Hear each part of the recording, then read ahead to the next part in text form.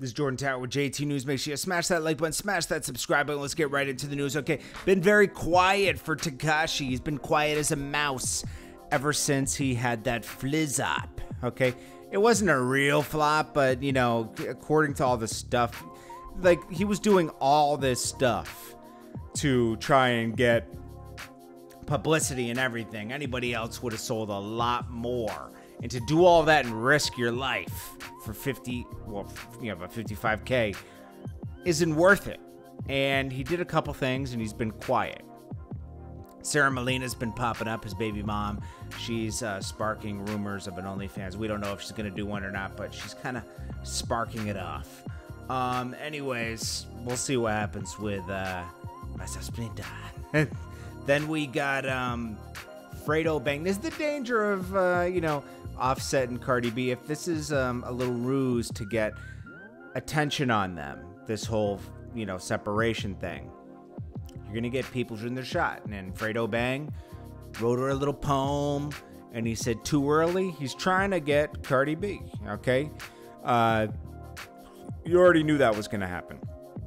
My question is, how is Offset going to react to this? I mean, it's going to be interesting. He sent her a poem in the DMs, and then he asked, too soon? Oh, man. I guess, off news, Kanye's now saying he's the head of Adidas. And then Tory Lanez has more trouble. People are... This guy that was on Love and Hip Hop Miami at Live nightclub in 2019, he put the paws on somebody allegedly, and they're coming for his money now. Christopher Hardy, that's his name.